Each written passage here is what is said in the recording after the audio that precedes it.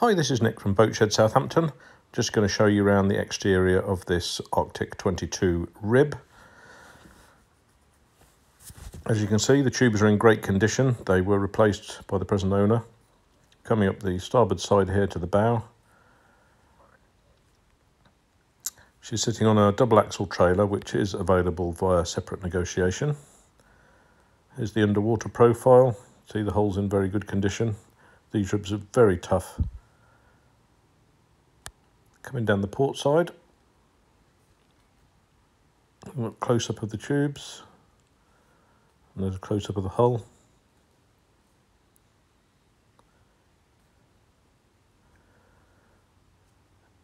And you've got a big A-frame on the back.